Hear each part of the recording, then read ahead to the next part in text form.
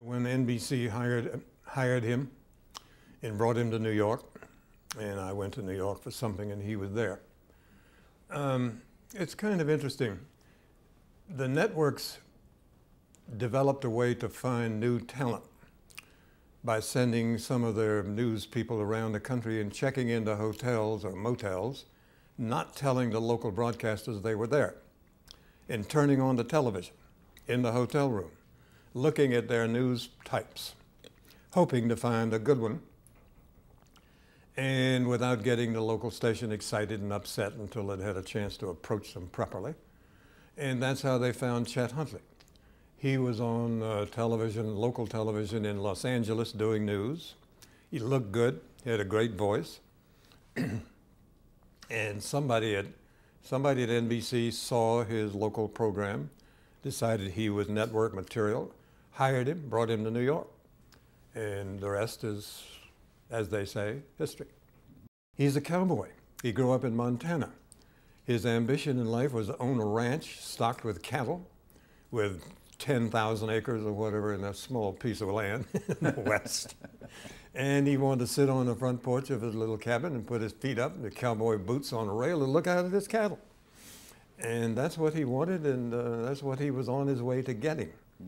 He was very nice, in some ways quite naive. For example, my wife and I were in New York for a weekend, and we stopped by the Huntleys. They had a house on the east side somewhere, and for a little visit. And while we were there chatting, the phone rang.